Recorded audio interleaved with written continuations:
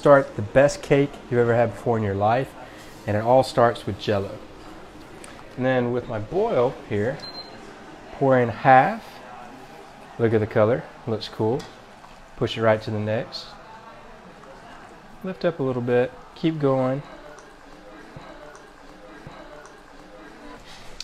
Got to go in a little bit of cold water as well.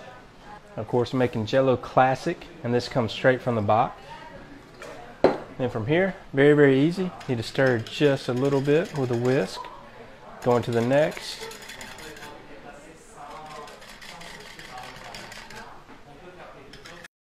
So I have my fresh cake here, and I'm going to take a bowl to help cut it out. And all you have to do is push down into it to kind of form it. Once you get a little twist, so I'm going to pull my little inner LeBron. And so you need to push out 3 of these, and so I'm going to take 2 from each end.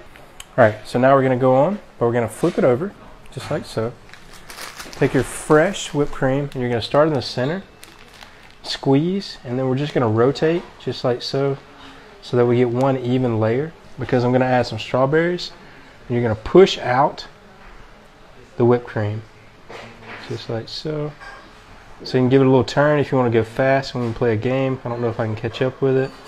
And I already have them measured out, my blueberries, and you're just going to pour it right into the center. Here, grab this piece, and you're just going to push on.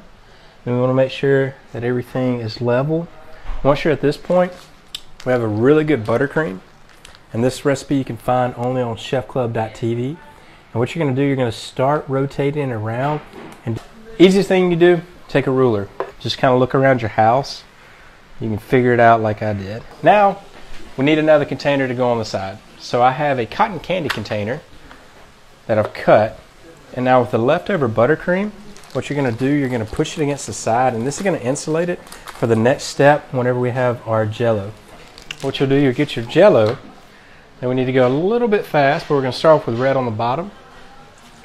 So we're going to pour it in. If you want to get a better layer like I'm doing here, what you need to do is set it in the fridge every 5 minutes after pouring. But now I'm going to start off with my red again for another layer. Alright, so finishing off with the little line of red here. And now finally we have our last one, which is going to be the yellow. Alright, and I'm going to pour the last right over the top.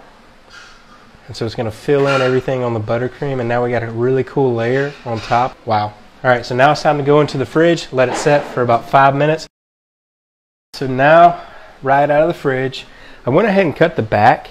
And so what this is going to help me do is actually unmold it a little bit easier. You kind of see it unwrapping on itself. And you have your Jello cake.